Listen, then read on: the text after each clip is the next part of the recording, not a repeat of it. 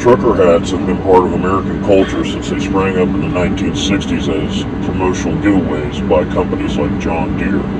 Also known as a gimme cap or feed cap, the style became popular with everyone from truckers to farmers and other rural workers who got them for free, with logos from haulage and U.S. feed farming supply companies, according to the Acme Hat Company. Made up of a broad front, adjustable plastic mesh at the back, trucker hats were less expensive to manufacture than baseball caps and fit almost anyone. Trucker hats borrowed from earlier brimmed hats such as jockey caps, military pillbox caps, and fedoras from the 1930s through the 1950s. Truckers often wore a type of peaked cap known as a mechanic's cap, according to Vogue magazine. Some say the rise of televised sports and TV shows in the 1960s and 70s contributed to the acceptability of baseball hats and trucker hats for everyday wear.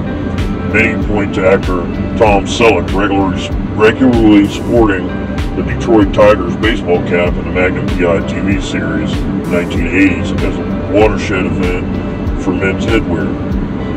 In recent years, trucker hats got a boost from Hollywood star Ashton Kutcher, known for that 70s show, and MTV's Punk'd, who wore trucker hats on almost every episode of every show, according to a 2003 article from the New York Times.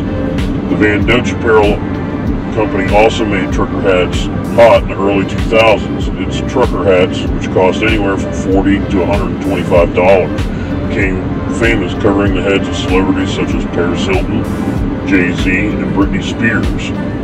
Today, trucker hats are almost exclusively worn by the working class truckers and farmers, though they are worn by everyone from hipsters to fashionistas. While expensive versions may be the signal status, the affordability of a trucker hat, as well as its usefulness in fighting bad hair days, has helped it remain a popular item of attire in American society.